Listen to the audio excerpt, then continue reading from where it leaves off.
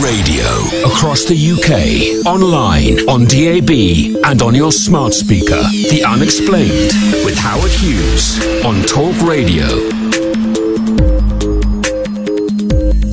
Talk Radio.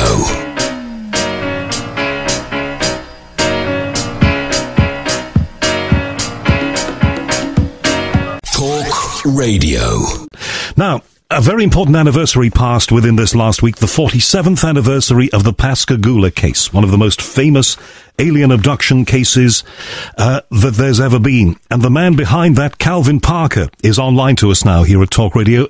He and I have talked before, and it's great to have you back on the show, Calvin. Thank you very much for making a little time for us tonight. Great. Thank you for asking me. How did you, I don't know whether you heard that clip of President Trump talking about UFOs, etc. When your president talks about those things, does that make you feel good? Does it make you feel vindicated? It makes me feel really good. And, you know, they've been having, Fox has been having different things on and off all the time about that.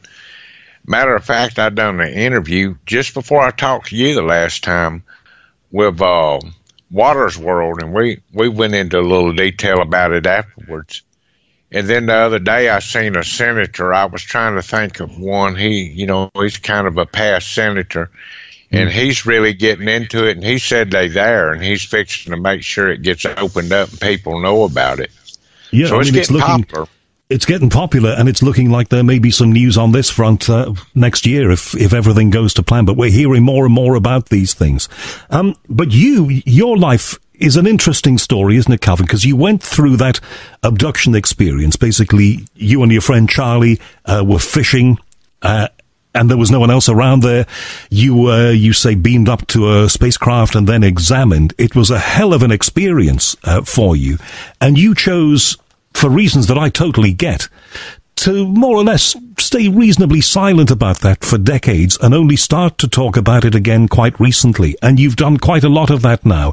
Have you ever had any regrets in these last couple of years since you started talking about Pascagoula again, about talking more about it? Well, not really. It takes a lot of time and a lot of space, but my wife has got into it now after I loosened up and talked to her. Yes, sir. So we this enjoy is the Unexplained Talk Radio. Are you there, Calvin Parker? I'm here. Can you hear me? Hello? Online, on DAB, and on the Talk Radio app. Talk Radio. The Unexplained with Howard Hughes on Talk Radio. Well, my apologies. We had a little bit of an issue there. The old engineers think it wasn't at my end, but we'll try and find out what that was. I just simply lost contact with Calvin Parker, but he's back with us now. Calvin, listen, I'm really sorry about all of that. I was in the middle of asking you if you have any regrets about having started talking about all of this again in the last couple of years. No, not at all. It takes a lot of personal time where I was going to be retired in fishing, but my wife seems to enjoy the traveling and all this a lot more than what I do, but I enjoy getting out and meeting the people and speaking. Now, last year was slow. The virus come around, and we just put everything off. Yeah, no, indeed. And what, are you sort of locked down there now, or are you back in business? Well, we pretty well got loose from the lockdown, and then now it's going back up, so they're trying to lock us all down again. Right. Well, who knows what's going to happen either side of the Atlantic. They say one of the things about getting older, which we both are, is that you tend to remember things better when you get older from your younger years. So I wonder if you're recalling any more details of what happened to you, what you say happened to you with Charlie when you were beamed up into what essentially was some kind of craft. I do. If we're in a crowd and somebody's talking, and maybe they mention something, then it might trigger a little response from me, but not really. I don't really sit around and think about it. The way I've learned to handle this is just get out and do what I do, and not really think about what had went on or what's going on. Yeah, but, with every anniversary, it must bring it back to you one way or another. It does. I know I was set up to have several book signings and all this anniversary, but the corona kept all of them down. They killed them. So, I just sat back and relaxed, watched a little news. But thinking back on what happened and how you were taken into this craft and, the beings, you were reacting with them, they had like robotic slitty mouths and pincers like crabs had. When you think back about all of that, do you ever think to yourself, did that really happen to me? No, I knew it happened, but yeah, you wonder why it happened. Here lately, we've been working kind of on a screenplay about all of it, and I've been having to relive a lot of it to bring back. So, this last few months has been really busy doing that. Okay, when do you think that might be made and released?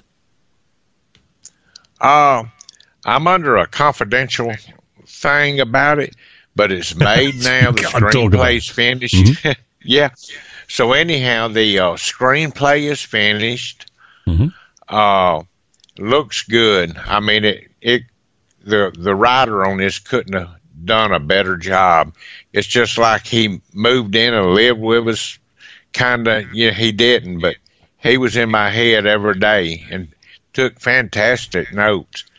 And I'm really proud of the way that it's turned out, because I've always said I want to keep it honest. Now, when it, goes into writing to a movie or something, it won't be 100%. The deductions will. But, they might, like Philip Mantle told me, they might cut back here on how many police officers you have there or something like that, just to budget the movie a little bit. And that's fine. I'm not worried about that. Right. But it's going to be something that a lot of people, including me, are going to want to see. One of the other exciting things that's happened over these last couple of years is that there have been new witnesses. And I know that Philip Mantle from Flying Disc Press has been part of the process of getting these people out there. But, even after all of this time, 47 years as it is now, there have been some new witnesses coming out, which is a really exciting development, isn't it? It is. And Philip does a thorough investigation on all of them. He gets Irene Scott to interview him after he gets through and write down great details, because I'm not real good in the interview. I'm pretty blunt about things, and like I said before, I don't have the education to sit there and write everything down like they do.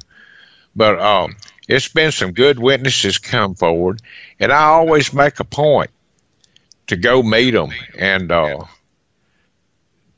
a little background check on them, and gosh, it's amazing. Weren't there some people who were in a car and actually saw something in the sky very close to where all of this happened in Mississippi? They were. And matter of fact, they was going to work, and his wife had brought him down to meet the ship to go out. He worked on a boat.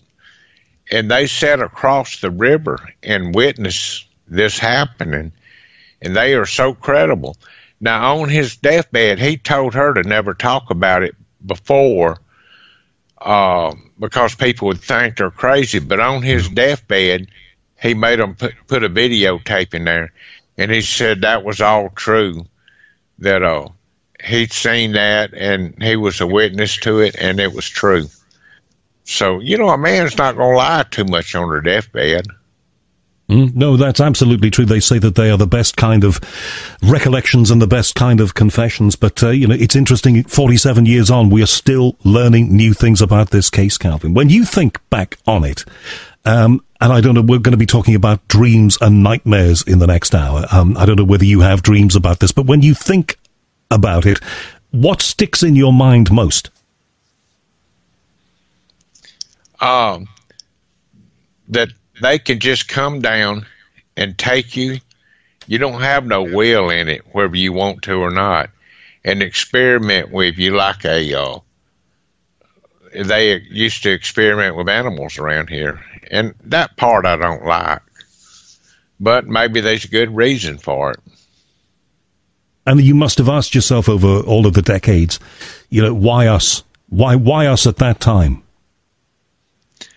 I have, and I'm still hunting the answer to that. I don't know if in my lifetime that I'll probably ever know that, but I think it is coming up soon. And what are your thoughts on where the beings, the creatures, on where they were from? Have you ever had any thoughts? Has anybody tried to point you in that direction as to where they might have come here from? I have no idea. I think at one time, being there was robots on that craft and all, I think they might have been coming from a long ways off. But now I think they kind of travel interdimensional just to get to you, because you don't see or hear too many UFO landing and sightings like that anymore. They just happen to appear. Well, that's the truth of it. And with all the attention that you've had, last question, and listen, thank you for doing this with me. With all the attention you've had, and I've spoken to you a couple of times on radio and podcasts, you've had a zillion million interviews over the last 2 years or so. Do you feel now more comfortable with it all? If you can ever be comfortable with an occurrence like that, are you more accepting of it? Because a lot of people, regard you as being one of the most important people now in all of ufology and the study of these things. Is it easier? Does it sit easier with you, I think is what I'm saying. Well, it's much easier with me. Number one, when we did the book, I was able to get out and talk about it then. Before that, nobody know I wasn't even talking to my wife for 46 years about it.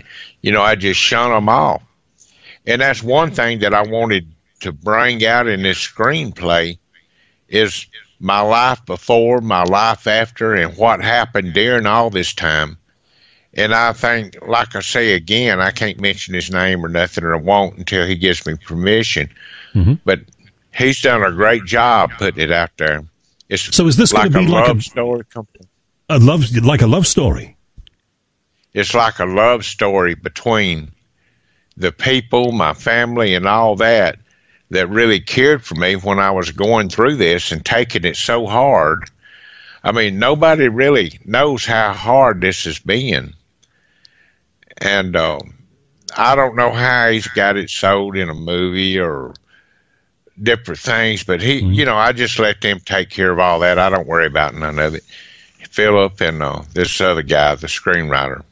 Well, I can imagine it must have been a very difficult thing to bear for all of those decades, and I don't know how you did that. But it's possible that this being produced as a screenplay, whether it's a movie or a dramatized documentary, whatever it might be, Calvin, I think you might find that that's going to make it an awful lot easier now. It is. It was when this started coming together, and I started reading it, and I thought, gosh, he nailed this right on the head. I think it's important for other people that get abducted or something to know more about how to handle it. I handled it in all the wrong ways, but it all had a good ending. How did you react to it in the years that immediately followed it? How did you deal with it? I dodged the media. I dodged my family. I dodged my friends. I didn't want to talk about it. I just wanted to forget all about it. And there's no way you can do that, and no way you can live with yourself if you do that. But it's been a hard road. And it's almost like a ghost you've got to exorcise, isn't it? It's like something that has to be worked out. And if you don't work it out, it's going to stay with you. Exactly right. Thank God for Philip Mantle, my wife, and this other guy. I mean, if it hadn't been for Philip, I never would have come forward on this. He's the one that I really owe to helping me get my life straightened out now. Well, I'm glad. And Philip Mantle, 100% straight now. Not 100%. What do you think you still have to do? I don't know. I got some health issues I'm fighting right now, and I'll get all of them over. And then I'm going to start, when this virus is lifted, traveling around, doing what I did last year, or year before last, traveling and talking to people. The answer's in the general public.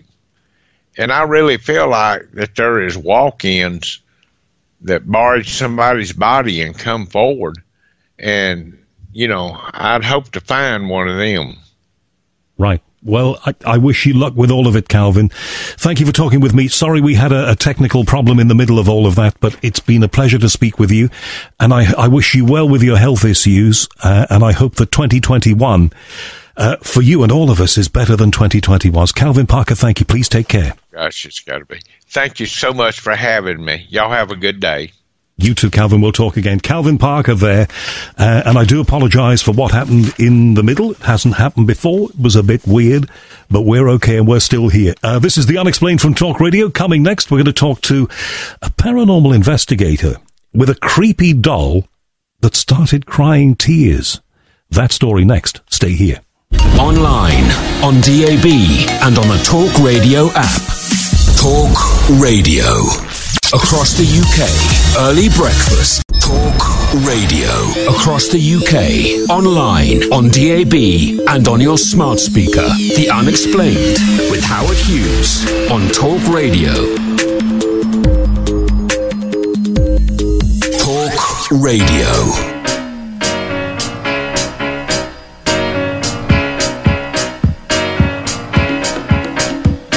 Talk Radio.